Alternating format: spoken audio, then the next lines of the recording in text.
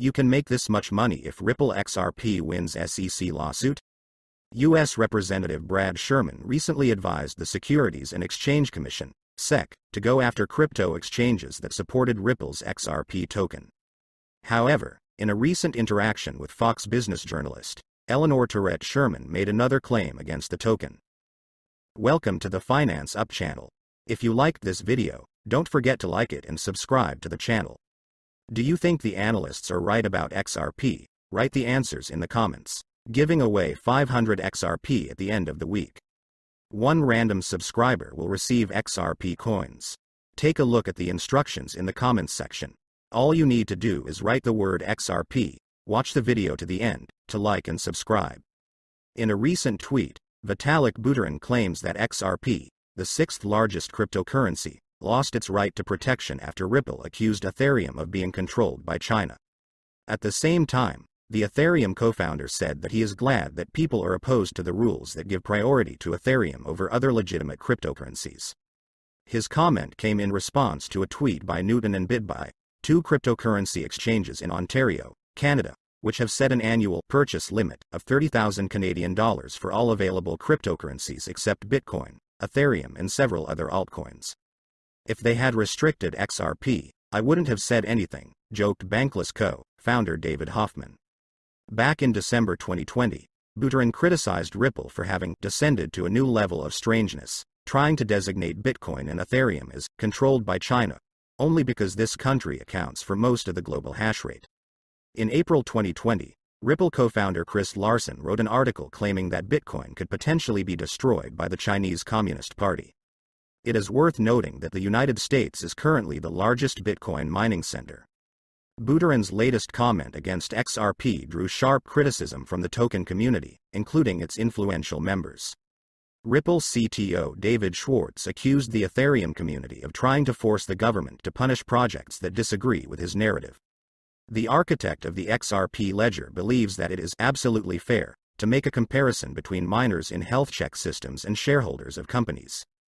Lawyer John Deedon, who represents XRP owners in the lawsuit, also criticized Buterin, arguing that the innocent XRP holders have nothing to do with Ripple. Lawyer Jeremy Hogan, quoting Buterin's tweet, compared the statements of the Ethereum founder with the statement of the mafia, emphasizing Buterin's use of the word protection. Glad to see Ethereum people pushing against regulations that privilege ETH over other legitimate cryptocurrencies.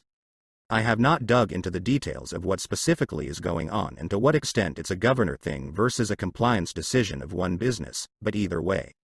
American business magazine Inc. magazine recognized Ripple as one of the fastest growing companies in America. The magazine recently published the INC 5,000 companies, which includes booming companies and their leaders. Of the 5,000 companies marked by Inc. magazine in this year's list, Ripple is in the 2,456th position.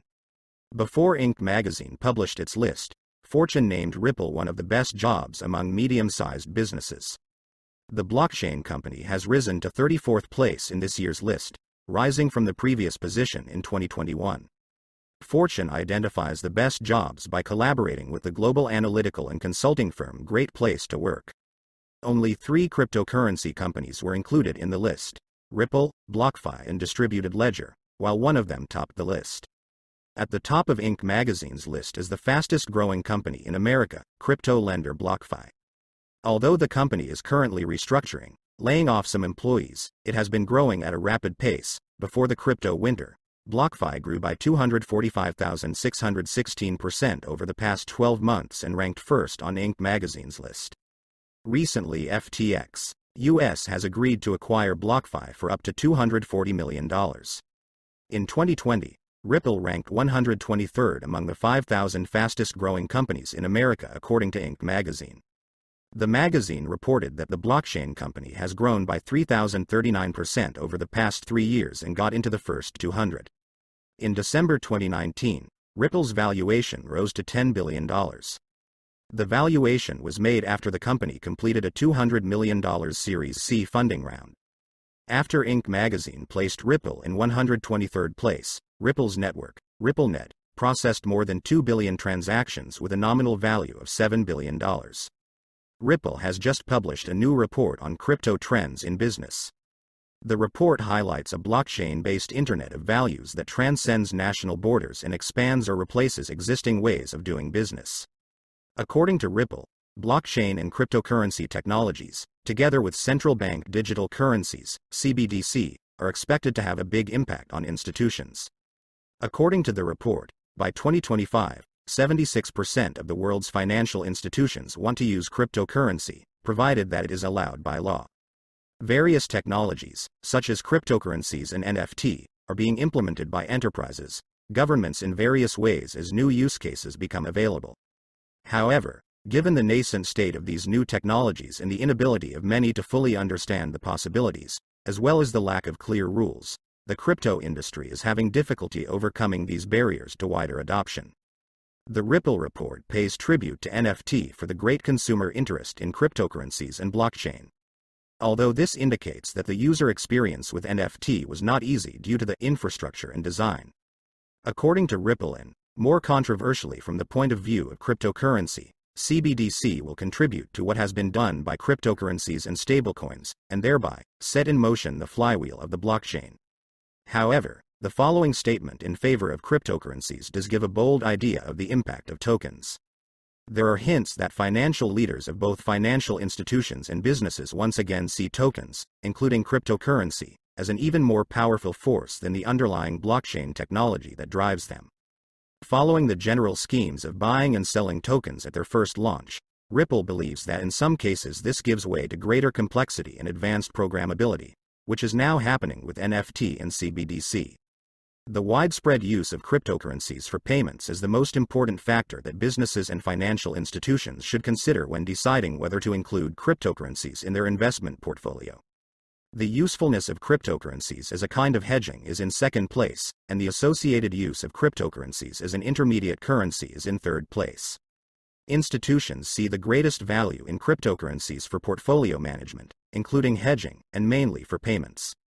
70% of financial institutions surveyed for this study expressed interest in using blockchain technology for various types of payments. The wider use of technologies such as DeFi is still not being explored by most institutions.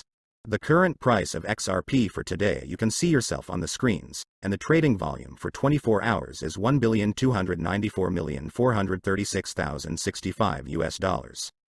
We are updating our XRP price in US dollars in real time. XRP has dropped 4.08% in the last 24 hours.